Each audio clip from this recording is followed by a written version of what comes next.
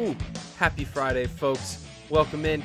It is another episode of We Have the High Ground, the official Star Wars show on the Pop Culture Universe YouTube channel. I'm one of your hosts, Colin. Joining me as always is my man, Boggs. How's it going, bud?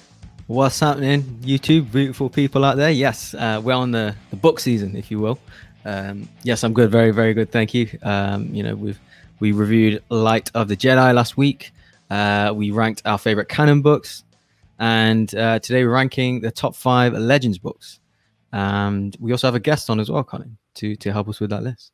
Yes, someone else is here to claim the high ground for themselves. And a bit of an introduction.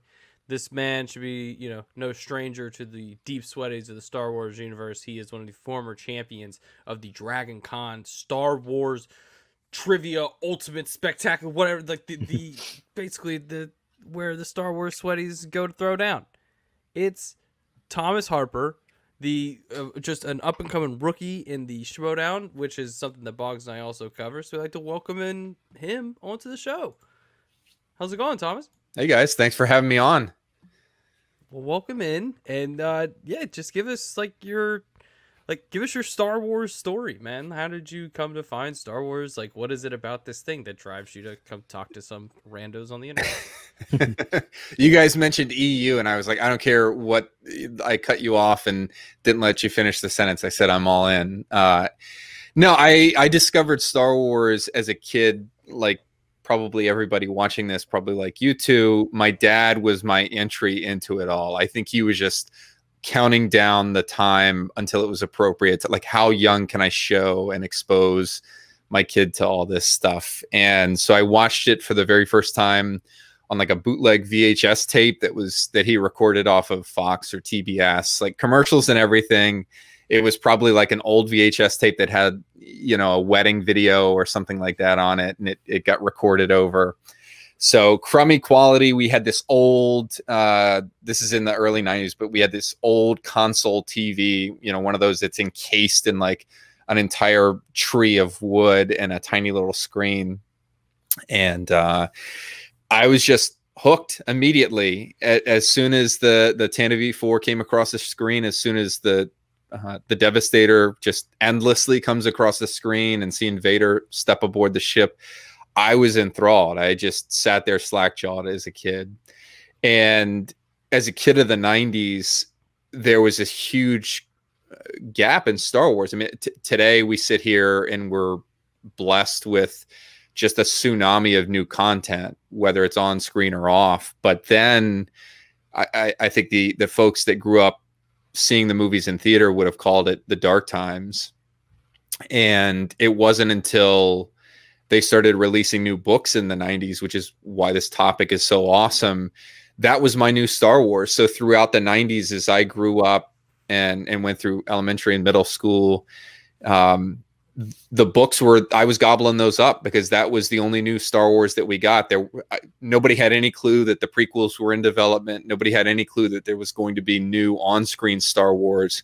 So the kind of stuff we're talking today, that was it. So I'd go to the bookstore and be like a kid going to see Force Awakens today. I'd be like, okay, let me pick the next one out, and that's it. So and then fortunately I was the right age when the special editions hit and the prequels, and so that all was a rocket ship that just sealed the deal for me. But yeah, that's where it all got started. So we're talking foundational stuff for me here today. Yeah, I'm interested because now I'm even more interested of how our lists are going to be different, because I mean, I feel like you guys are probably 5 to 10 years older than me, so I'm interested in like the foundations of like what what you were bringing. Suppose like I look over at my list, I have 3 prequel era novels in my list. It's just like that's the stuff to me that like I was thirsting for once I finished all that, and then I guess I was more thirsty for like, well, what happens during the Clone Wars? And James Lucino was like, well, let me tell you about what was happening during. I will tell you exactly what's going on. Oh, this is great. So I'm interested now to see like, oh, this list is gonna span, and I'm excited. This is gonna be fun. Boggs, I mean, dude, this is gonna be This is gonna be too much fun. I'm excited now. This is gonna be awesome. Yes, so we have rules as well, Thomas, of how we arrange the top 5 and how we kind of read them off. But before I do that, what is your favorite? I know I'm putting you on the spot, but what is your favorite canon Star Wars book? Or do you have a favorite? Probably be a little unusual, but mine is Twilight Company, the first Battlefront book. Although I don't know why it's called Battlefront, other than that it came out as a tie-in to the games loosely. But I love that stuff. 61st Mobile Infantry, Twilight Company. I'm pretty sure that's one of the only canon books all over that book last week. No, the Battlefront 2 I didn't like. Oh, the Battlefront 2 one? Yeah, okay, yeah, the I Battlefront couldn't 2 stand that one. Got it. I like the story made the game, but it's just the actual book I just found it so boring about the Inferno Squad, wasn't it? So the Dreamers. Yeah, it wasn't for me. But yes, I think I picked Lords of the Sith and Colin picked remind me? Wasn't Bloodline. Sure. I also no Lost Stars. Right? Yeah, Lost Stars. Okay. Excellent picks. There is, yeah. So how we do the list is so obviously top 5, we go from 5 to 1. And if you're let's say just for argument's sake, I pick the Thrawn trilogy as my number 5. Well, let's say that's your number 1. What you have to say is that you have the high ground. So, and then we'll talk about that later. So when we get to the ones, then we'll discuss that. So it'll make sense as we do it. But yes, we'll show you how it's done. But we'll start off with shall I start off with my 5? Yeah, go ahead. Colin, yeah. Take us away. Okay. So I think it's just called Kenobi. Yes. Okay, with written by John Jackson Miller. Is that on anyone's list? No. Not mine. Okay. Not so, because yeah, it's not a great book. Yeah, it's just these are so spoilers. My books are more the character driven kind of quieter stories, or my favorites are that. Yes, so this is kind of one of my favorite characters, full stop. So it's such a simple story. It's like a drama-driven narrative. He deals with the Tusken Raiders and how they're kind of the aftermath of the attack from Anakin Skywalker and what's left on them on Tatooine. You find out why he's, called kind of why he's known as Ben, and why he's a hermit as well. And it just kind of, like I said, it just fills in the character stuff in between. So even when Disney announced the takeover in 2014, my most anticipated things are, or what I wanted to see was the continuation of the Skywalker saga, let's say. Then was basically a Kenobi story between Revenge of the Sith and A New Hope. And after that, it's probably kind of Vader hunting Jedi. They're my 3 main stories I wanted to see. And this was the only kind of option I had to, or the closest thing to that. So yes, definitely my number 5. I've listened to it a number of times, particularly on the audiobook, because it has the music and, he reminisces and things like that. And you hear the Tusken Raiders and Anakin, and you hear the kind of, the audio work with that. So yes, definitely love that. And that's my number 5. So you like it as well, Thomas? Yeah, that was one that I think it hurt me a little when it didn't make the cut for the canon reboot.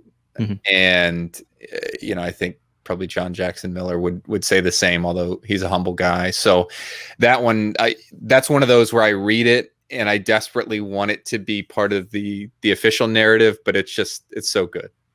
Hopefully we'll do with the season coming up. Well, with this series, Kenobi series coming out. Have you read it, Colin? Oh yeah. Read it and listened to it as well. I'm pretty sure it's kind of a sign of what did and didn't make the cut, where it's like, oh, we will include this Tarkin novel because it makes sense and does not ruffle any feathers on future productions. And then like, ooh, maybe we want to make Kenobi, so let's not make anything too official. But then they went ahead with the comic stuff, which kind of dabbles into a bit of this same tone of this book of a man on his own struggling in the desert. And that's something I can't wait to see. I'm so excited for the show. I'm so excited. I hope they do the show in that sort of format that the comics adopted, where it's like tales from his journal and you're getting peaks but not the whole story, which is neat. Which you could say that they robbed from the Lando novels. Yeah, Calrissian Chronicles, which I wish they would do too, right? When they do the Lando show, which you could just have Billy D sitting up like, well, let me tell you a story. And this is the one time where I found a lovely companion and looks around, make sure there's no. But yeah, that'd be cool. Kenobi as well. I like the yeah, it's just set up. It's too easy for them to not just have him sitting there either jotting down something, or I'm curious if it's going to be like a story that jumps around, or if it's going to, just be one 6-hour journey through the desert. It'll be exciting. That's a good mention, Boggs, of the audiobooks. I discovered those only after the canon reset.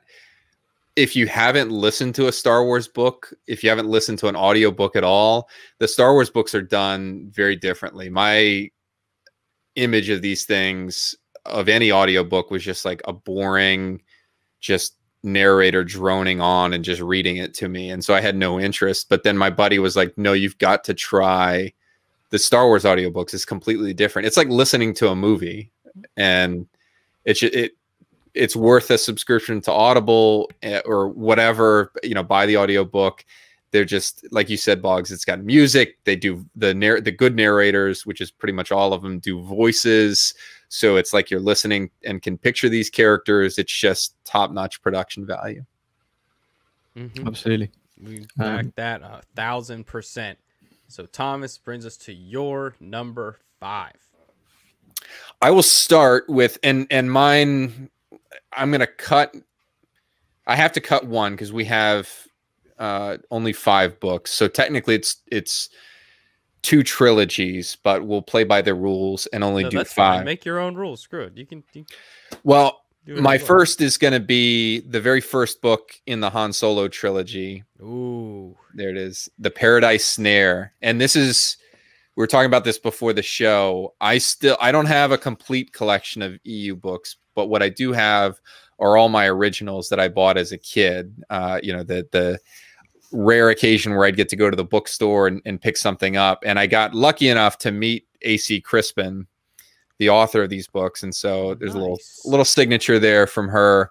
But what I will say about this trilogy is that this was like this, and then my top 3 are 2 of the time periods that I really wanted to see. The Solo trilogy and this Paradise Snare starts with it's like Solo, a Star Wars story, but in book form.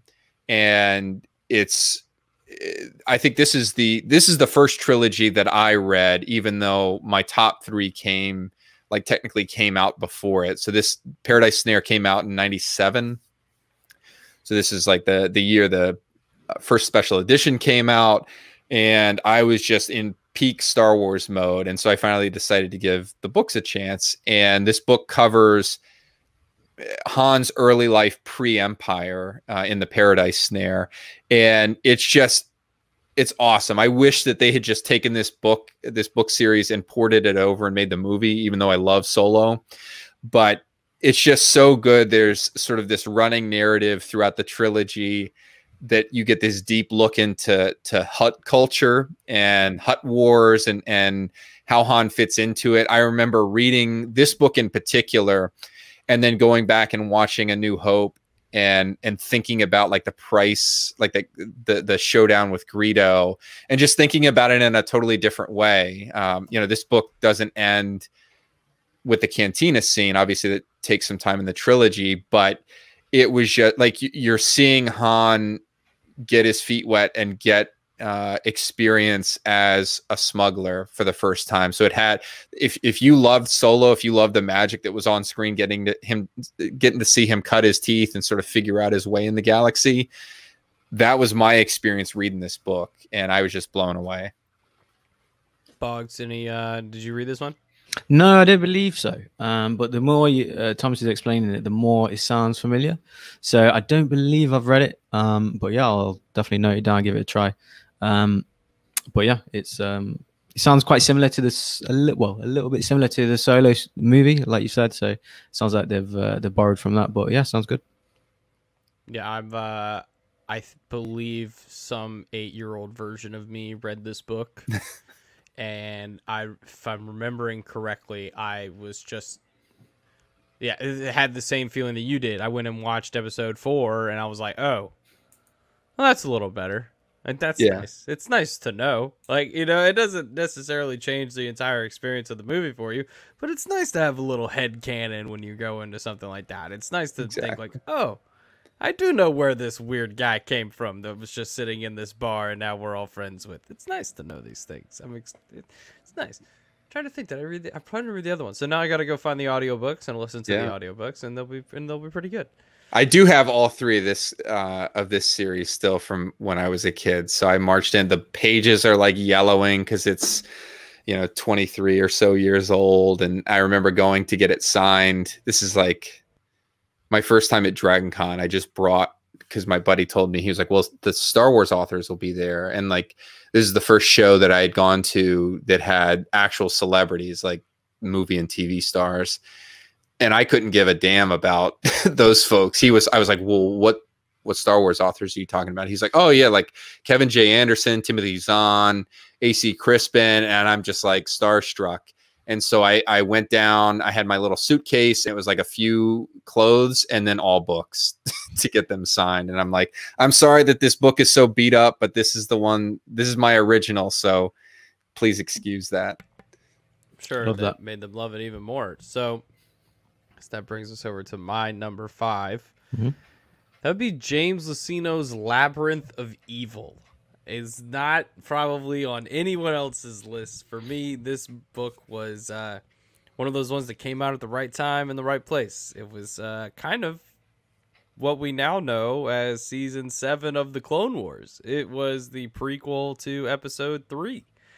This is where we actually figure out what happens on the planet of Cato Nemoidia between Anakin and Obi-Wan, filling in that little line, that little throwaway line in Episode 3 that, we never really figure out what happened. It doesn't count. That one doesn't count. That business, it doesn't count. It doesn't count.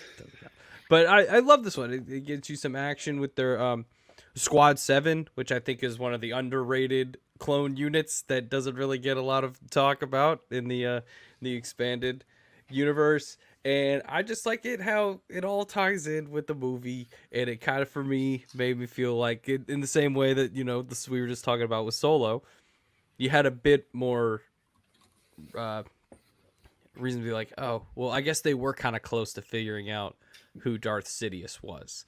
Like it kind of gives you that same feeling that was that Season 6 of the Clone Wars, where they get very close to figuring out who it is, and then we don't figure out who it is. Yeah. Sorry, Fives. We appreciate your service. Which I actually saw one of those memes the other day where it was like, match your birthday to the Jedi or to the clone trooper, and that's who you have to protect you. And I got 5s, and I was like, oh jeez, no. Not gonna. At least you're not gonna be betrayed. True, a loyal friend. But yeah, I doubt this is on either of y'all's list. But Thomas, have you read this book? No, I have not. But it sounds like it needs to be on my list because I'm a huge clone fan. Yeah, it's got everything you want. Where it's got, I mean, it kind of throws every main character from 3 and sets them up to be where they start up in 3, which is kind of cool. You got Mace is kind of leading a group of Padawans against a bit of a insurrection. It's kind of cool. There's a bit of fun stuff in there with them. Boggs, has this been on your list at all, or have you read this one? No, not seen that one. So, like I said, my favorites are more kind of quieter, character-driven plot ones, as opposed to like an action one, which are good. Like obviously, a lot of mine have action scenes in and stuff, but and war moments and things like that. But just my favorite ones are the kind of maybe characters we know that fills in the history, the backstory, that kind of thing. So, although it sounds like this one did, no, it's not my not the kind of top of my list of ones I want to read. But yeah, I'll note it down. Well, cool. So what are we on? My 4. Your 4. Okay, so my 4, right, I can kind of put any one. It's like 1A, 1B, 1C, 1D. But so it's just that my favorite is 1A, but I'll come to that. But yes, my number 4 is basically the Darth Bane trilogy. Very nice. Okay, well, I got the high ground on that one. Okay, cool. I'm gonna save that. We'll save that. I know that's what I mean. It's 1 to 4. It's I feel a bit silly putting it at 4, but okay, we'll save that. So now we're on Thomas's 4. So 4, I'll bounce between. So ordinary, if I had to rank these 2 trilogies, the other trilogy is higher, but just for sake of shaking things up, I'll go over to the other trilogy and just pick a book out of there because I consider them neck and neck. But the Jedi Academy trilogy, and specifically Dark Apprentice. I don't know if you have either of you guys read this one. Oh yeah. Oh yeah. Yeah, I recognize the cover, but you just remind me of the story. Oh yeah. So this one is set actually. I talk about 2 time periods. Solo set actually, before A New Hope. Obviously, this is the first series that I read. I read this before the Thrawn trilogy, but it was after Return of the Jedi, so New Republic era, and I was just drinking that up. But the core story is that there's this like ominous super weapon out there called the Sun Crusher. It has the ability to destroy an entire star. It's like this. There's an image. I actually have a micro machine of it somewhere, but it's like this little teeny ship that flies vertically with a tiny little cockpit on the top, and it just ends in this point with the cannon on the bottom. Han ends up stealing the ship, and so it's under New Republic control. At the same time, through the trilogy, Luke is establishing his brand new Jedi Academy, and he's got this skilled student named Kip Duran, who ends up coming close to falling to the dark side. But I'll just pick Dark Apprentice. It's the second book in the trilogy, and Second one's always the best. Yeah, this one you've got this like mysterious like Sith Darksider spirit that is kind of corrupting things and trying to just upturn the whole apple cart. The backdrop is that this is Luke's Academy is on Yavin 4, and it's just. I have such great memories, like sitting in my room, like for hours, just pouring through this book, and like wishing that I could get like the toys, like in fact, really, I think the only toys from this series that I can remember having were like the extended universe micro machines. But I remember getting that little Sun Crusher and being like, "This is amazing." So, Dark Apprentice for me. Yeah, this trilogy is fantastic, and Dark Apprentice, I believe, is the it was one of the origins for Star Killer's nicknames, Dark Apprentice, in most places. I guess I've seen that in a couple places. So Star Wars loves to pull from past stuff, and this trilogy is. I mean, Kevin Anderson just goes to work on this. This is solid Star Wars. Like, this is the kind of stuff where you're like, this feels like a. I don't know. It made Star Wars feel kind of serial with some of these stories, like more serial than it already was. Well, obviously, but like stretching it out into these trilogies. Like, obviously, it's kind of a trope with Star Wars, and for the books to continue to do that until you get to like the Legacy of the Force stuff, where it's like 12 books, and you're like, oh geez, we're still here writing these books. But yeah, this stuff is all good. The Jedi Academy stuff, it being on Yavin 4 is like. One of my biggest gripes with the sequel trilogy is that the Academy, I guess we don't know, it wasn't on Yavin 4, right? No. No, it wasn't on Yavin 4. So that I always felt like, come on. Yeah. Come on. You can throw us that little bone. Just a little bone. Generally speaking, I was completely fine with the canon reboot, but whenever I hear folks complaining about what was done with a character or any of these complaints that are based on an attachment to old works, this series, the Jedi Academy trilogy, is sort of the one of a limited number of books where I can say, if you're talking that quality stuff, I get it. I get the attachment. I get like that story felt from top to bottom like you were reading a movie. They could have just shot this scene for scene from the book, and it would have been an amazing trilogy for the sequel trilogy. And so this is one of the few where I'm like, well, if that's what you're talking about when you make this complaint, I get it to a certain extent. I disagree, but I do get it. But when, like you said, when we're talking about the EU gets like wild and ridiculous very, very quickly. And people tend to forget some of the more idiotic books that are out there, like the Crystal Stars of the EU universe. But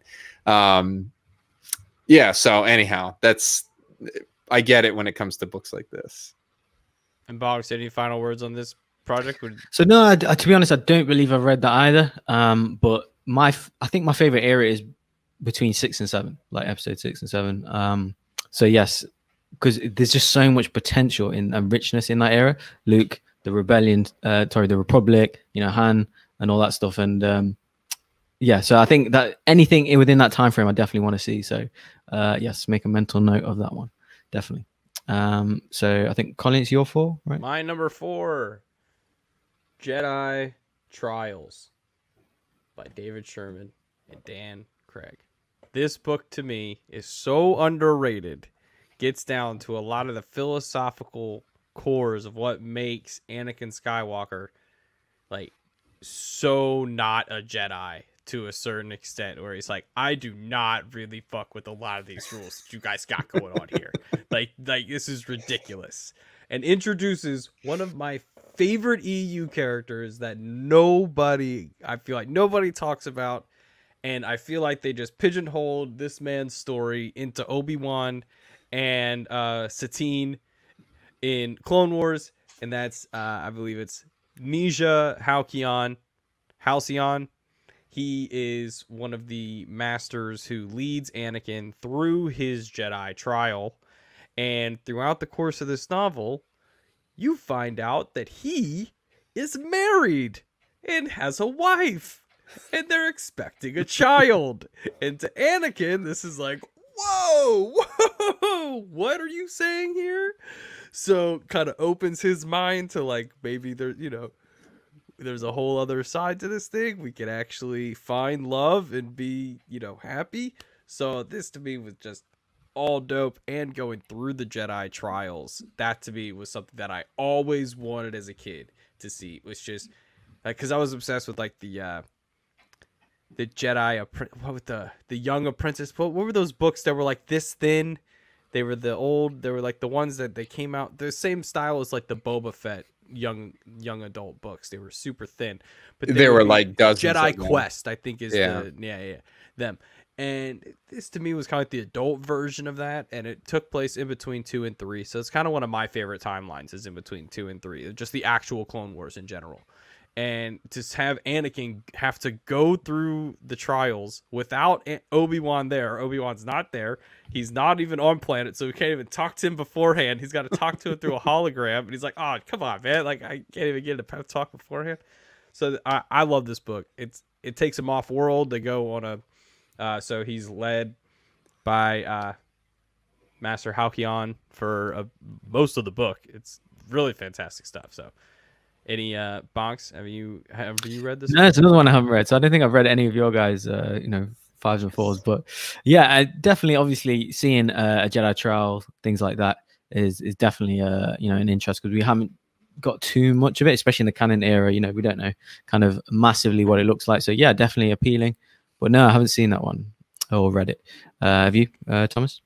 No, and that's why I'm loving this conversation, because we don't have a ton of overlap. And so it's, as much as I know about Star Wars and as much as I love it, it's like giving me motivation to go look for stuff, because there's just such, that was the greatness of the EU, right? It had enough time, and we're getting there with the new canon, but it had enough time that now that we look back on it with hindsight, there's just this massive body of work. I mean, if you were to go to like a bookstore that had all of these on the shelf, it's overwhelming. I think that's part of the reason they did the reset, was because it was daunting. Like, if you came into Star Wars in 2010, 2011, you'd go in and get overwhelmed. You'd have no clue where to start, versus Chewie was blown up on a moon. Don't steal my next one. But no, I mean, it's like, it was overwhelming for me to a certain extent. But like, when I came into the game, there were, maybe 2 rows or something like that of books. And so, hang on one second. So my auto stop went on the camera, so I'll fix that in a second. But no, I mean, this came at a time, like, I love hearing these things, and giving my own, like, myself reason to go back and search for this stuff. Yeah, to me, this is like what Star Wars is all about. This is like when you'd go into like Books A Million or whatever, and you find like, or Barnes and Noble, and you just like have a conversation with some random person about like, oh, you like Star Wars too, huh? What are you reading? And people are like sitting on the floor. Like I remember, what was it, like the Cartoon Network Clone Wars comics? They had like Clone Wars Adventures, and it was in the same style as the Tartakovsky Clone Wars cartoon. And so it was just kind of like a continuation of those, or like some kind of like inside in between adventures and stuff like that. You just find all these little nuggets, little morsels of little stuff. You're like, ooh, yes, I will take that real quick. And that's why I love the comics too. I'm excited for Boggs and I to really get deeper into the comics, because I was in on the first like 20 issues of Star Wars, like the original run of Star Wars through Han's, like through the, I guess, what do you call it, the 2012-13 run of Star Wars, all the way up through like Han Solo's wife and all that stuff that was going on through there. But then I fell in love with the Vader stuff, so I'm excited to see, when we get into that stuff, how that goes. Boggs, you're number 3. Yes. So as well, I didn't mention to Thomas as well, we kind of punt the conversation if it's in the top 2. So if, for example, when we get to 2 and 1, we'll just talk about it. But yeah, so my number 3 is basically the Thrawn trilogy, the original Thrawn trilogy. I know. I knew I'd have your 1 and 2 further down on mine, but okay, cool. That's a punt then. So Thomas, your 3. We're going to go New Jedi Order. We're rolling it back to 1999, Vector Prime. This book rocked my world when it came out. It, if you haven't read it, Chewbacca dies in this book. He gets crushed by a planet. And that alone should have you going on Amazon and buying some crusty used copy of it. But it was just so radical at the time. I think I read it, and as a kid, I didn't know how to process the information. I loved Chewbacca growing up, but it was one of the most radical storylines that I can remember doing, because it was sort of like you read the rest of the books, and they would do stuff to characters, like awful things would happen to them. But by the end of the trilogy or the end of the story, things would be sort of back to normal. And I think as a kid, I got this sense that these characters were always safe. There was never this feeling that they were in significant peril or anything like that. And it wasn't until this book he dies saving or helping save the Han and Leia's twins, Jaina and Jason, and it's just this epic sacrifice, and it rocked me. I would say that the closest I've come in canon to it now was sort of the dupe in Rise of Skywalker, where the First Order transport gets ripped in half, and you think Chewbacca is dead. Like, I sat there and was like in tears in the theater, only to have that sort of wiped away 15, 20 minutes later. But yeah, that book had one of the biggest emotional effects on me because of the loss of that character. And I just think, like, I was thinking, like, well, where do they go from here? Also, I Don't Like You, was the Salvatore was the author's name. I was like, I don't like you anymore, so hope you don't get to write any more of these books. It's funny that you have that quite high on your list, because I've noticed, like, people refer to that as like a joke almost, that Chewbacca gets killed by a planet. But yeah, like, it's great that you have that. I've not read it, but I'm aware of the name, and I'm aware that obviously what happens to Chewie in that one. But yeah, it's if you say it's good, then yeah, I'll definitely give it log it. But I will say that I won't defend the quality 20 years later, but I will say, as a kid, like, Star Wars was my life as a kid, right? I was one of those kids that didn't have a ton of friends. Star Wars was sort of my retreat. And, it seems silly now, but at the time I took all of these characters really seriously and sort of felt this like personal connection to them. And some of the books that I enjoyed the most as a kid were stuff that objectively now I think most people would agree are like not great books, but just that connection, like that emotional event that was reading that moment. Like, if I had been 10 years older and had read that moment, I'd been like, well, hell yeah, he dies with a planet crashing onto him. But at the time, I was like, Chewbacca, he couldn't have escaped the planet. So, yeah, but no, I need to give it a read. And yeah, from your 5, 4, and 3, Thomas, have you read or listened to audiobooks of them or not? No, I didn't get into audiobooks until New Canon. Okay, fair enough. Colin, you read that one? Yeah, weirdly enough, I have. This was one of the ones where I was going to the library a lot as a kid, and I grabbed I would look up series, specifically which ones are series. And then I found all this other stuff where it's they launched this in 99, kind of which is kind of weird that what they're doing with Star Wars right now, kind of rebranding it, where they're taking us in the future and to the past at the same time, which is kind of the opposite of what they did in 99, where they tried to take us to the future with this book and then take us to the past with the movies. This one was, yeah, it's weird, but it's really ballsy, and it's dark as hell, and it is not it's more Star Trek-y at points in terms of the storyline than Star Wars, which I'm cool with because I know that kind of shit exists in Star Wars. I'm not stupid, so I know that it can get darker and deeper. So for this to all kind of end with it being the main reason why they didn't keep Legends, which Leland Chi has come out and said, yeah, Chewie getting crushed by a planet is kind of one of the reasons why we didn't keep these books around. I think that's why I stayed away from it, because there's always this negative, I don't know, almost comical kind of legend about this book and this story. So I've always been oh, no, that's not for me. But I think Christian Harloff has said that over the years. He's always used that as his reference of Legends of why the books don't work. But it's a good book, and it's a good book series, and it's all it's good. It's good stuff. So what we on your 3? My number 3 be the Republic Commando series. Oh, good pick. I thought, that was probably my 6. Probably my 6. I am an Xbox kid through and through. That original game on Xbox was it was basically like playing Halo in the Star Wars universe. That game was not messing around.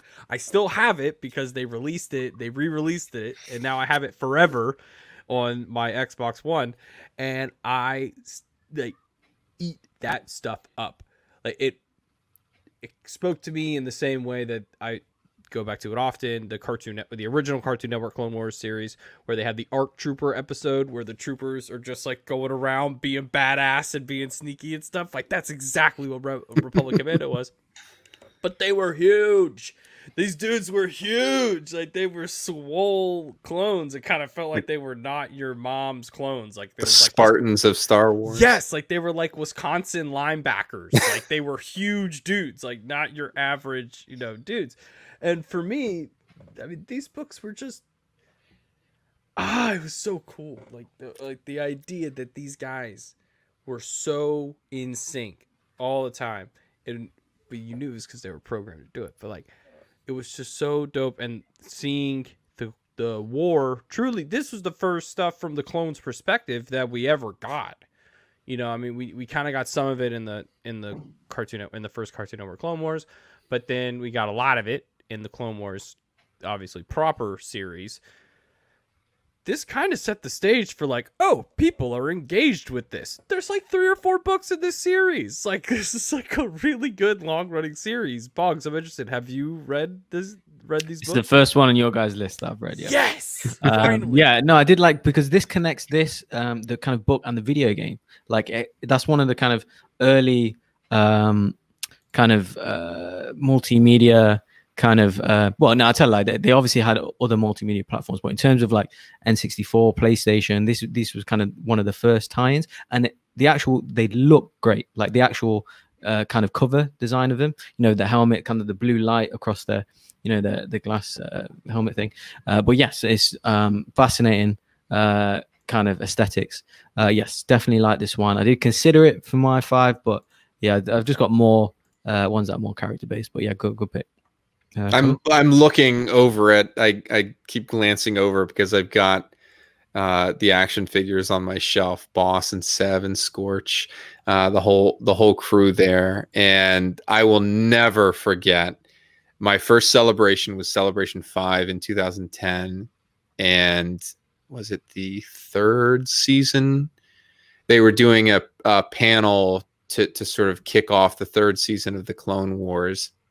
And they debuted a clip, which is this new class Republic assault shuttle lands. It's like a rainy platform. Sassy Tin and Obi-Wan are coming out, and the ramp drops on the shuttle, and you just see the blue visor lights, and the whole place just erupted. I mean, the roof blew off the place, and you see the commandos come down, and they've got I think it's Nox and Master Nox's body, the Jedi and apprentice that were killed on Deveron by Savage Opress. And I was just sitting there like completely stunned. And it was this moment where I knew I loved those characters, but it was this connection moment that I had for the first time with the larger Star Wars community, like that big a crowd. And I'm like, oh man, we all think exactly the same. And then Filoni had to go and spoil it and be like, well, if you're expecting more of Delta Squad, don't get your hopes up. And then it was just that one scene, but that was just a special high water moment for me. Man, he just seems like this story is just like primed to be like put into. I would think maybe some of this is going into the Bad Batch. I would like to think that some of the brotherly love that you saw between they can work guys, with Delta Squad. Yeah, they could totally work. Yeah, like a team up, like the time that the Power Rangers teamed up with the Ninja Turtles for like one episode. Like it would be really cool if you guys like teamed up for one. What I really loved about this stuff though is like the seamlessness of like the rollout of the series worked for. I mean, this was out for like 8 years. Over a series of 8 years, these books were released, and this was like Boggs, you mentioned it. The video game tie-in, like there was some of the first stuff where they like rolled all this stuff out sequentially. It was, yeah, they were like, oh wow, they really love this pod racing game. When we release a pod racing movie, I guess this will work. And so they release, Clone Wars and all this stuff comes out, and this kind of sets up the Clone Wars novels as this whole. If you look, there's a whole generation of books that have a Clone Wars novel, and those all interconnect. Like they were actively trying to not step on anybody's toes.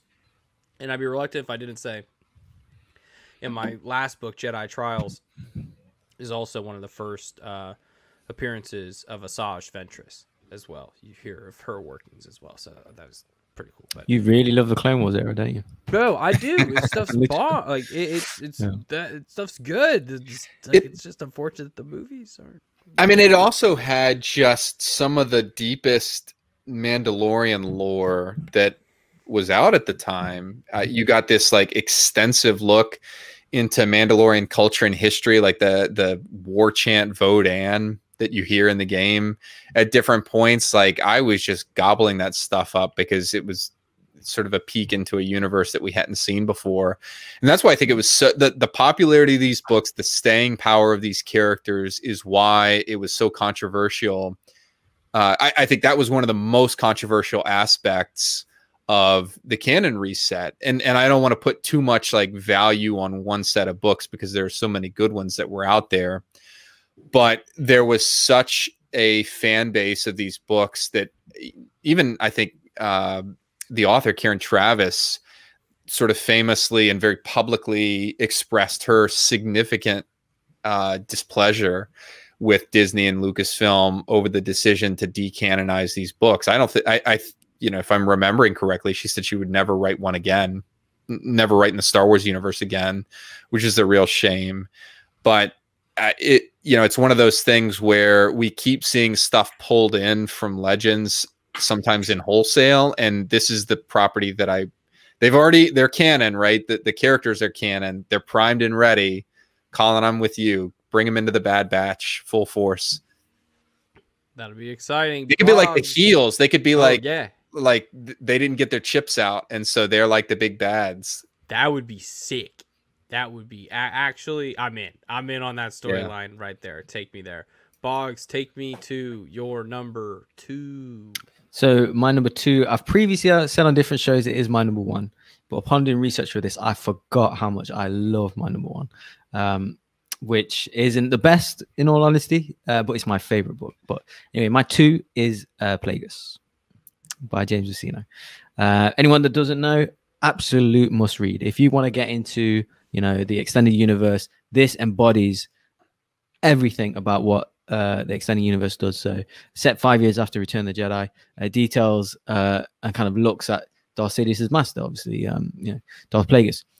So you understand and learn about Palpatine's political nuance, his tactical and strategic methods, and what he learns kind of from Plagueis, and how important the Sith is to his political operations as well.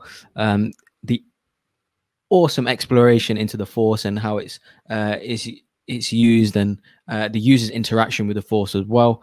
The kind of brutal actions of Palpatine, what he does kind of to his family, what he does to Plagueis himself, and then the story actually goes into Episode 1. Like you meet Episode 1 characters. I don't want to spoil it for anyone, but the tie-in from kind of a youngish adult into Episode 1, man. I mean, like this just filled in his whole backstory for me. For upon reading this, I didn't know his backstory in Palpatine's. I didn't know kind of before Episode 1. I mean, I didn't know his story, so I didn't know what his kind of how he kind of learned everything, and how the Sith kind of operated in kind of his political like I said, strategy and stuff. And Thomas, you said that this is like watching a movie, and I remember the first time I listened to it, it was at work. So I'm like in my office like this, and I remember having headphones in it, obviously in the audio, but and I remember thinking I can't concentrate. Like just obviously the music, the characters, Palpatine, the Sith stuff. It's just like it's just too much finesse on it. And yeah, it's one of my favorite all-time books, and it's absolutely epic from start to finish. And yes, it kind of helps me understand, like I said, just Palpatine the Sith more, and makes him one of my favorite characters because we've got so much backstory there. It's like the perfect Star Wars book for me. So yeah, so go ahead, Thomas. Plagueis is one of those books where this is one of the few that I would hold up as an example where if I got met by somebody that's like, well, I don't read those books because they're not official anymore, that would be Exhibit A in my argument that it doesn't matter. It's just that good a story. That was another one you add to the short list of books that kind of stirred up all the most furor over the reset that this wouldn't be official. Luceno is so good, and it gives so much flavor and background. But how I look at that book now, and all of these on the list that I'm familiar with, at least, Timothy Zahn, I've seen him on multiple panels, and he always gets asked the question, like, what did you think about the reset when it just kind of wiped your books out? And he always gives this like very articulate, like thoughtful response where he says, these books are not gone, right? Not just because you can still buy them, which they didn't, Disney didn't have to allow, I guess, but also because the stories aren't gone. It just doesn't erase the stories. It doesn't erase your love of them. It doesn't erase them being good tales. And his suggestion, which I try to adopt in my own life, is to see these as like the tales from the knights, Arthur and his Knights of the Round Table, right? This stuff is steeped in mysticism and legend. Is it real? Is it not? The real question is, does it matter? Do you enjoy it? Do you enjoy sitting around the fire, so to speak, and hearing this tale about characters that you're familiar with? Like, that's where the value comes. It shouldn't matter that what you're reading is not official and it's not gonna appear in like a canon trivia contest. That's not the measure. It ought not to be. So if you've been on the fence about diving in, I would say, even though my list is what it is, Darth Plagueis or Plagueis is a good novel to jump into and just see if it's for you, because it's just a good story. Well said. I don't really see it as like I don't see it as one of the things that they would go out of their way to like change the history of too much. I guess they've kind of done it with the Ahsoka novel, where there's some stuff in there now that doesn't quite line up with what they did with season 7 of the Clone Wars. But Plagueis is, I I think that's like you said, that's a good spot to start. I enjoy the novel, and it gives you.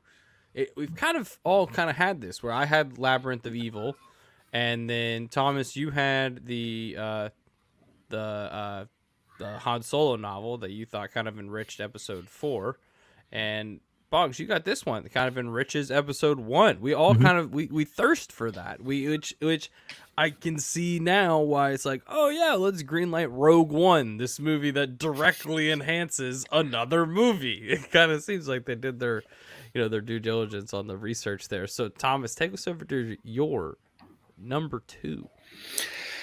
I'm going to roll it back to the 90s again and give the first Rogue Squadron book by Michael Stackpole. Nice. I will fully confess that I didn't make it through the entire Rogue Squadron series because it quickly spun off, not just in the video game, but there was a comic series based on the books, and rightfully so, it got huge. But it all started with the Rogue Squadron book. Just the name of the squadron was the book, and this was the first book that didn't feature the big 3, Luke, Leia, and Han. And I remember a friend of mine told me about it, and they were like, these characters aren't in there. And I was like, well, that can't be good. Like, Luke's an X-Wing, like, why wouldn't Luke be in it? He's part of Rogue Squadron. And they're like, no, just give it a chance. And it was phenomenal. Like, this book is the proof of concept of why a movie like Rogue One, where you don't have principal cast from the original trilogy in it, why it can work. It's proof of concept why Mandalorian works without, even if you strip away like Luke's scene and any kind of real connections to bigger characters that we're familiar with, because, whether it's Corran Horn or Taiku Selchu, they're just good characters that you care about. I was always a fleet junkie growing up. So like, all the starfighters, X-Wings, Y-Wings, the capital ships, Star Destroyers, and Mon Cal cruisers. I ate that stuff up. I would, to this day, if you were like, hey, you want to watch the Battle of Endor, just the space parts, I'd be like, cool, I'll watch that 100 times in a row and not blink. And this book gave you that in story form. And I was always a big fan of Wedge, even though he bailed out on Luke in the trench. But getting to see him sort of take center stage and have his character fleshed out in like a meaningful story where you get to know other folks behind the cockpit, like the kind of character, like in the movies, you see these characters and they're like, they get one line, like, oh, he's on me, I can't shake him. And then that's all you see of that pilot, or like, copy that, gold leader. This is the book that kind of fleshes those characters out and gives them meaningful stories. And it just, again, it's one with a cult following now, rightfully so. Maybe I'm downplaying it. It's more of a cult, more than a cult following. There are folks that sort of built their lives in Star Wars around this, but it's phenomenal. And then you got like that N64 video game, and I was just in complete heaven in the late 90s. I was just loving it. And to see the announcement on the Disney investors call that Patty Jenkins is making a Rogue Squadron movie, even if it doesn't take, much of anything from the books, it's just awesome. And there was an exchange between Patty Jenkins and Stackpole on Twitter where he's like, this is so cool. Like, this is amazing. And she responded and she's like, I love your books. They're such an inspiration, and they're like a guiding light for us, something along those. But she was just very gracious to him. And I was like, this is awesome. Like, if you told my 12-year-old self that this stuff would be happening now for a book that I loved so much as a kid, I wouldn't believe you. I wouldn't believe you either, because this stuff is crazy. Like, the fact that that's happening, and we know it's happening. It's in the books. It's you can only hope that they at least take a little bit of it, sprinkle a little bit of it, but there's no way that they don't nail the tone of the books, which I think is the important part. Yeah. You can take the essence of the characters, you can change the names up to fit into canon, whatever you want to do, but I think the essence of that squad is what's going to carry over to the film, which I think is what is really, really special about those books, is how you care about each individual member for different reasons, and they flesh it out. Obviously, it's like 7 or 8 books, right? Yeah, it's a lot of books. Boggs, do you have any experience with this series? I believe I read the first one. So I'll be honest. So some of my least favorite stuff is the pilot, X-wing, squadrons, Blasphemy. squadron stuff. Yeah, no, I still like it. I still like it. It's just that for me, I just I say it nearly every episode. The more I'm just naturally more appealed to the Force stuff, the war stuff, Jedi, Sith, that kind of stuff. So this stuff, yeah, it's cool. Yeah, obviously, it has huge following, like you're saying, like people. Literally, this is some of people's favorite kind of themes in all Star Wars, right? The pilot stuff and Wedge and things like that. So yes, definitely like it, but I don't naturally appeal to it. So like even Patty Jenkins stuff, like I'm not massively excited by it. I'm not gonna lie. There's way more exciting other stuff for me. But yes, I completely understand why people like it. But yes, I have read that one, but I've not read all 7 or whatever. What are we on, Colin? Your 2? Mine too, Bongs. We've done it. We've made it. It's time to talk about Timothy Zahn's Heir to the Empire, the Thrawn trilogy. This is what people thought episode 7 was. For about 30 years, it felt like this is kind of what everyone went off of, is like, yo, this was canon, and then feel free to work off of this, was basically the respect shown basically until Disney bought Lucasfilm. I mean, these were as canon as it was gonna get. I was absolutely enthralled as a kid with Thrawn. Thrawn is one of the most interesting characters in all of Star Wars because you can say that he's a riff on Khan. Obviously, their names are a bit similar and they act pretty much the same. And most times they're pretty calculated individuals. But I love that in Star Wars. And one of my favorite things he does is his respect for his opponents is his entire essence of being. Like, he has to understand them to a T in order to truly defeat them. And this book really gave you more of a dabbling in this whole series, gave you more of a side of like why a villain was doing what they were doing. And I think it was his loyalty to the Emperor in this series that really was like, oh, this dude is kind of crazy, but I get why he's crazy. I mean, the Emperor kind of pulls him out and kind of, gives him his whole life. And he's just really doing all of this because he's grateful for the opportunity, which is even more messed up about it, that he's that crazy. Boggs, this was down. I think you said this was your number 4? 3. 3. Okay. So this is my 3. Yeah. So this trilogy, I mean, at times it gave me goosebumps about how it felt like to me, like you said, this was the continuation of the original trilogy. As well, it's again, anyone that hasn't read this, it's so easy to read and go through and understand and pick things up, as opposed to a lot of other books where you get lost with the story, with the characters. There's too many characters, but this is just so easy. You get the continuation of the main characters: Han, Luke, Leia. There's Jedi that are introduced. There's warlords. There's dark side users. And you find out what happens to everyone. And the introduction of Mara Jade, awesome, amazing character, and Thrawn, of course. I did feel the second one dragged a little bit. I do remember it being very dialogue heavy, but the highs of the first book and the third are definitely like, this is what after leading into the sequel trilogy, this for me, this was the continuation. So the level that they've set was what I was expecting. Like, you got to top that book, like that, if not, make something like for like. So obviously we've got something very different. So yeah, I was kind of more hopeful of this than what we actually got. So but yes, overall, absolutely fantastic trilogy. This is my favorite trilogy in Star Wars extended universe. So Mara Jade too, we can't not. Yeah, that's what I'm saying. Like fantastic. Yes, the new characters, the old characters, the lore, love it. Yeah, so what do you think, Thomas? If it says anything, at Dragon Con they always give like some sort of like small prize to whoever wins. It's never anything, it's not like cash or anything like that. But my favorite prize was a sort of a special edition relaunch they did post change over to Legends, but they reissued the trilogy, and it's this like paperback set that creates this scene. If you line the covers up, it's like one big picture, but it's a Thrawn trilogy, and that I got that one year when I won, and to this day it's like sitting center shelf in front of me. That series meant a lot to me. If you don't know the history of Star Wars books, that's the trilogy that launched 1,000 ships, right? That's the trilogy that sort of reopened the door to new Star Wars and new books.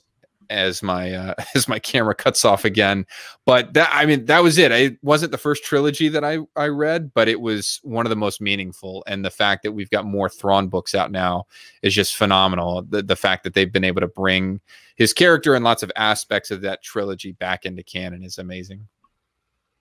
Yeah, that's why Star Wars is just so you can offer anything. Like that's why I love this is an opportunity for Zahn to just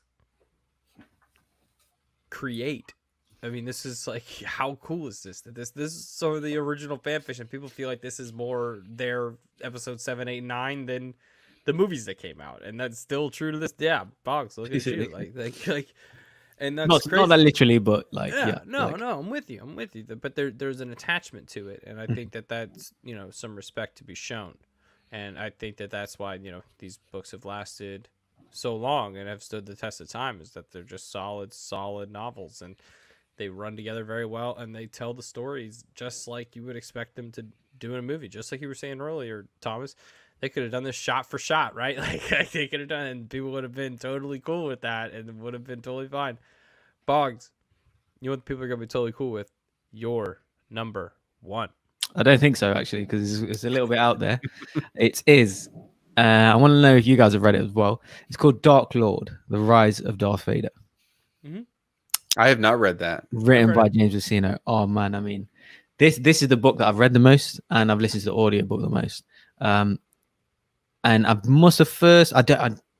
I should have wrote down the year that was released. I don't actually know. But for me, after Revenge of the Sith, there was kind of no other stories. So I was reading the kind of Revenge of the Sith visual novelization, sorry. And this was the next book after that. And man, I mean, the lore in this book is like, it goes beyond Plagueis. Like the stuff that it fills in for you. So it's set a few weeks after Revenge of the Sith. It tells a story of Vader's early life and how it feels in his body. So you learn about how he has to, how heavy his legs are. He has to constantly use the Force. His breathing apparatus, he can't sleep because of how the breathing kind of keeps him awake. The mechanics of his suit, his helmet, his arms, that you just learn about everything about Vader. And on top of that, this is basically, he's also hunting Jedi as well. So there's 3 Jedi that are kind of on the run, basically, so which he's chasing. And you the whole way through, you're getting his commentary and filling in his inner monologue. And it just kind of builds the lore around Vader. So imagine watching Revenge of the Sith, then reading the novelization, and then learning about this here. It's gripping stuff. And him battling these 3 Jedi, and he's hunting them. And this is his introduction into the Empire. So no one knows who he is. No one knows that, he's kind of the Emperor's right-hand man. So, and on the opposite side of this, you also get moments with Obi-Wan. And you see it's almost like a news announcement where you see or hear or read. You see the part where Obi-Wan finds out that Anakin is Vader. And you get that in the book. So this is the closest thing to basically, like I said, Vader hunting Jedi. And they're one of the main stories that I wanted when, Disney's takeover. So this, for me, this was canon until I realized it wasn't, basically. So yes, definitely 100% recommend the audiobook as well. Fascinating read. It's not one that people put high on the list, but because it feels like something, it's like a Revenge of the Sith spinoff.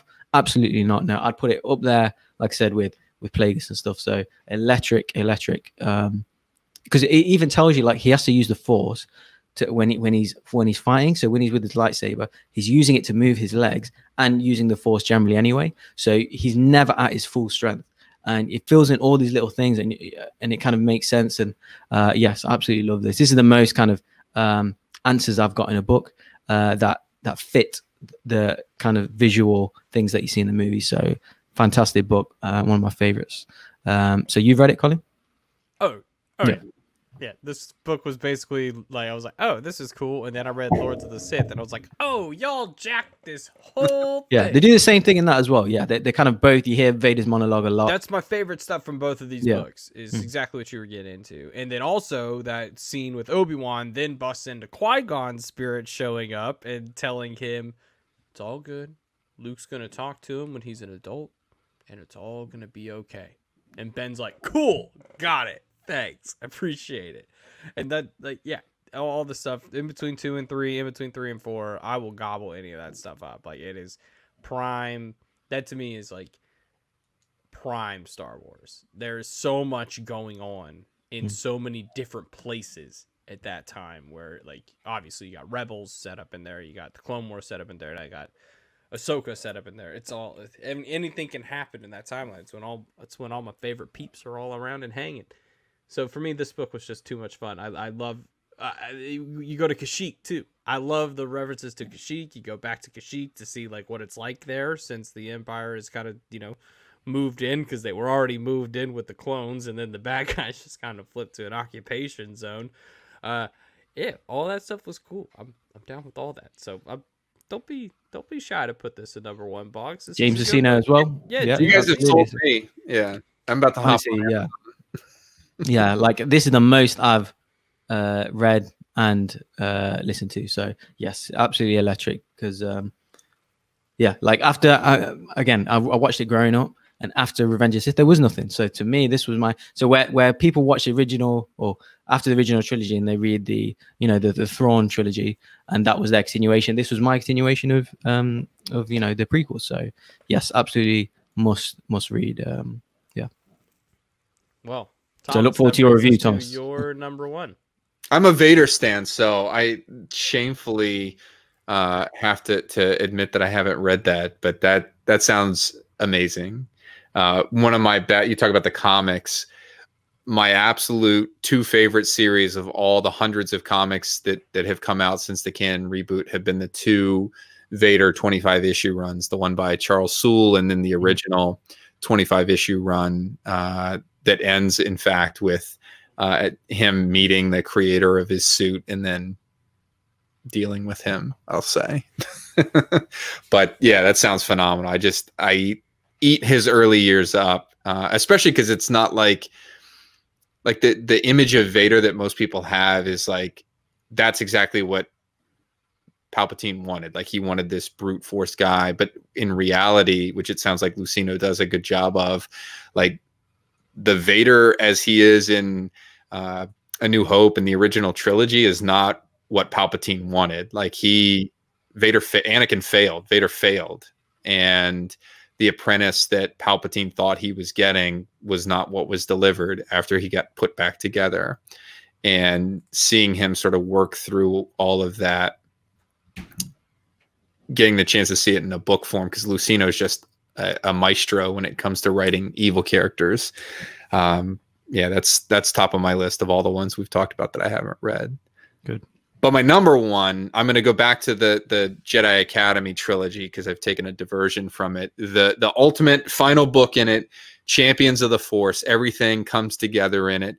This is a book. It was released in '94, so it was released before I kind of got my dive into Star Wars books. But I remember, like, once I finished Dark Apprentice, desperately doing chores around the house, like mowing the lawn, doing whatever I could to convince my parents to take me back to the bookstore to get Champions of the Force, so I could figure out how this whole thing ended. It's epic in scope. Kip Duran, Luke's sort of one of his great students, has run off. He's stolen the Sun Crusher, this devastating weapon. There is a phenomenal Imperial character in all of this that I hope at some point gets brought back in, Admiral Dala, who is like, I would put her up on the level of Grand Admiral Thrawn in terms of outstanding, like non-force using Imperials, just like tactically brilliant officers.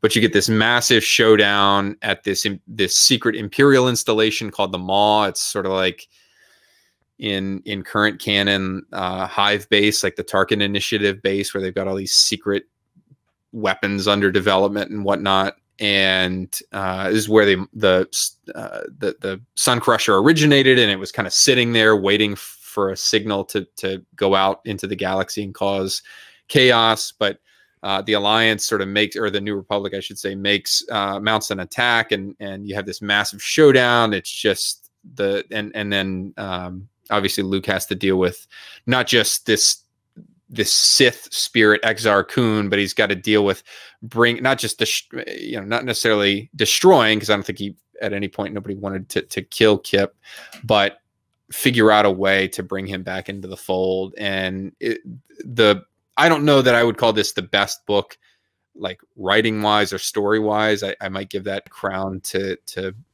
Heir to the Empire, but just the emotional connection that I had to this book. So many on my list are ones that I just have this nostalgic connection to, that like these vivid memories of reading them for the first time. And I remember getting home from the bookstore and just like running up and shutting my door and like, don't bother me.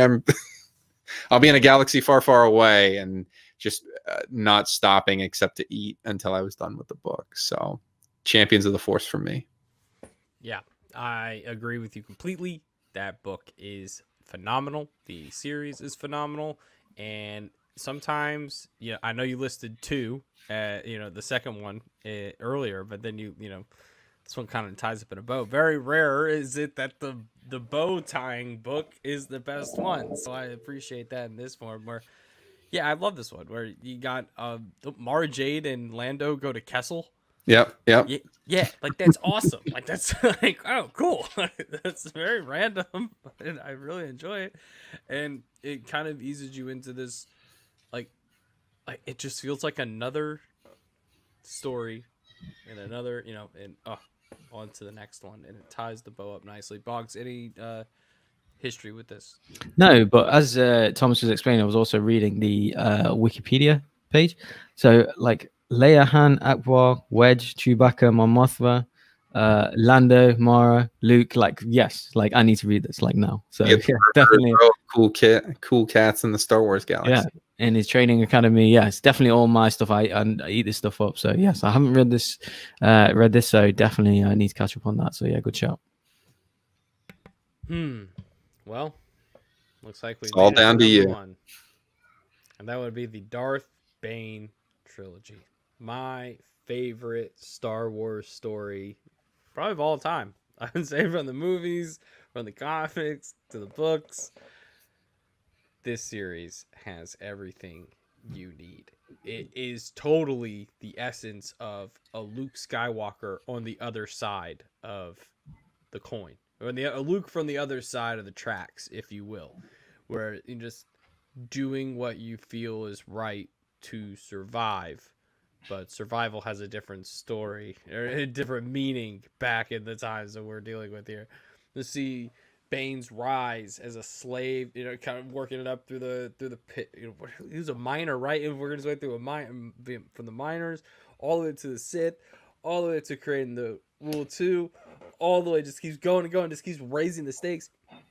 You read of the Great Sith Jedi Wars, realize, oh, this is one of the first books that's like, the Sith were actually a race of people. And then it turned into this, like, it's very confusing, but I loved it for its confusion. Like, oh, this is wild. Where the Sith Academy that they went to was so dope. I thought that was like, I've thirsted for that in Star Wars canon, like something just even because truthfully we've barely seen like we've seen in the Clone Wars more so like what it's like to be a Padawan, but like we gotta see that at some point, like what it was like to be trained in the ancient ways of the dark side and from a different point of view than even the Rule of Two. So, and all that leading up to, Bane basically just wiping everybody out because he doesn't he doesn't think they're gonna get it. So, all right, cool, just gonna be me and somebody else. And then getting the apprentice, and that storyline just keeps going and going and going and creates the legend of Darth Bane. Boggs, you had this one earlier on your list, so I will throw it to you first. Yeah, I had it number 4. So, like I said, to be honest, 2, 3, and 4 that they could have jumped around. Yeah, number 1 is just a special place for me because I love that. But yeah, it could have easily been like my 2. Obviously the origins of him and the origin of the Jedi as well that you get. So you get to follow him as a kid in his training, his rise to power, and his corruption. So I feel like you kind of root for him and then you root against him. And then obviously the formation of the Sith, the Grand Army, and then the rule of 2. So epic storytelling. Kind of, if you want to get into the old stories in terms of the Knights of the Republic, that era, then I think this is kind of where you start. So yes, absolutely fantastic book by Drew Karpyshyn, of course. Yes, it's just not. I don't know. I think I don't know.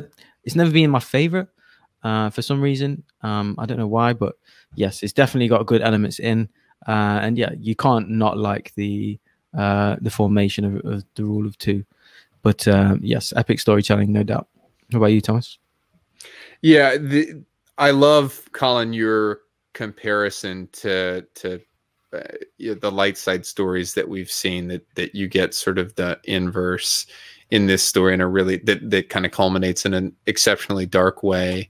And my hope is that, I don't know that we'll ever get this on screen, but my hope is that the story like The Acolyte, right, that the show that's coming, takes this sort of model and translates it. Because I think if you're talking Bane's path, just generally speaking, one where, as you say, Boggs, you're as an audience member rooting for, then against, but maybe not fully against them. You're seeing some of their rationale in it. I think that's compelling stuff. It made for a fantastic trilogy here, but I think it's a good model if they're going to go that way, and they've got the opportunity, if considering Acolyte's going to be set sort of in that way back then time frame, to use some of those story beats. Colin, what did you think about when you finally got to see Bane, albeit kind of really, really short, in the Clone Wars? And it's Mark Hamill. I'm just saying, like, holy shit, it's Mark Hamill that he's playing Bane, and just kind of justifies everything. Like, it's so weird to me how, like, I get little bits of stuff where it's like there's little moments where, like, there's stuff in the canon novels that now, like, you see it in the movies or the TV show, and you're like, oh, it's like the Leo sitting up in the chair from Once Upon a Time in Hollywood.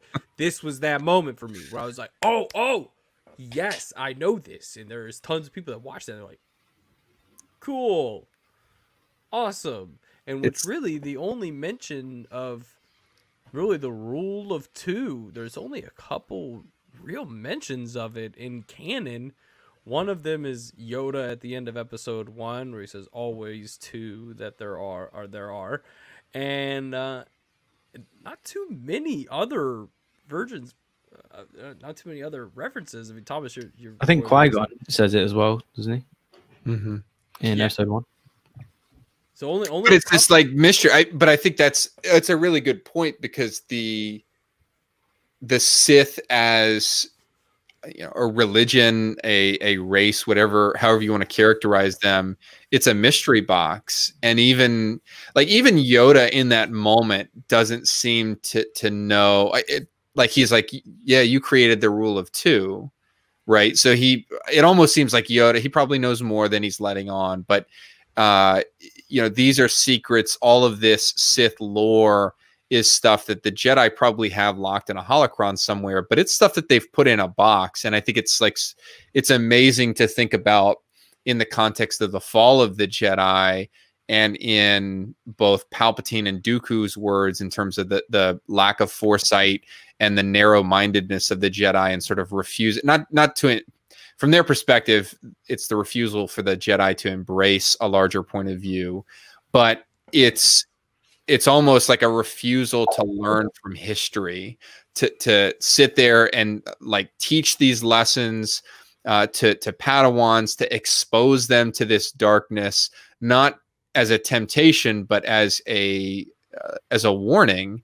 You see it play out in the Dooku Jedi Lost audio drama, and then now it's a book, but where Dooku and Sifo Dyas are like exploring this like secret, the Bogan, this secret archive in the Jedi Temple of Sith artifacts and stuff, and it's like my Harry Potter knowledge is really rusty, but it's like, the forbidden books section, right? Like you cannot go there. Yeah. The Jedi aren't cracking these things open.